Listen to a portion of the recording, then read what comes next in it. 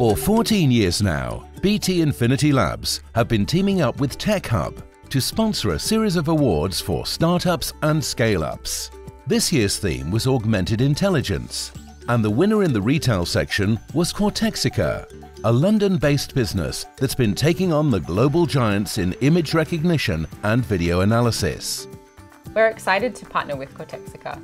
We're excited to use Cortexica's technologies in BT's operations, but more importantly, we're excited about the opportunities with our customers.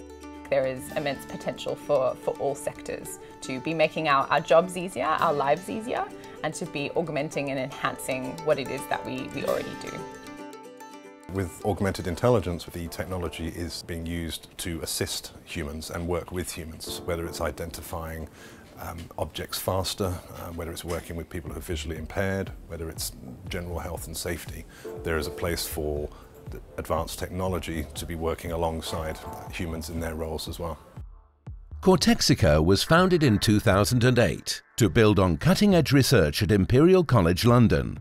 The aim of this work was to reverse engineer the human visual cortex, teaching computers to see the way we see. The core technology is based around computer vision, and that's all about perception. So how we see things, its colour, its texture, its shape. And then we've added to that machine learning, which is all about teaching algorithms through data.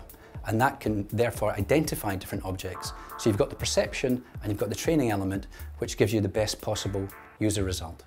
Cortexica provide vision AI solutions, including visual search, image recognition, and video analytics for customers in a range of industries. One of the first sectors to grasp the potential of Cortexica solutions was retail. And a notable name among the earlier adopters was Hammerson, the retail property investor behind such names as Brent Cross, Bicester Village, and the Bullring. Our relationship with Cortexica started about 2 years ago with the trial of an app called Find Similar to try and bring some of the convenience of online into a physical environment. For us, it's been really great at driving footfall, but also it's a much more intuitive and easy way of browsing. So we continue to work with Cortexica and we're really excited about the potential for visual search in other areas of our business, areas like safety and security, to see how we might be able to work with Cortexica to develop those tools. We see the future as being very much in video.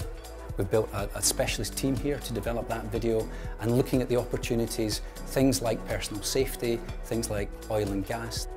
But this technology doesn't stand still. It moves forward, and moving into video, moving images and finding things in different environments is really the challenge going forward.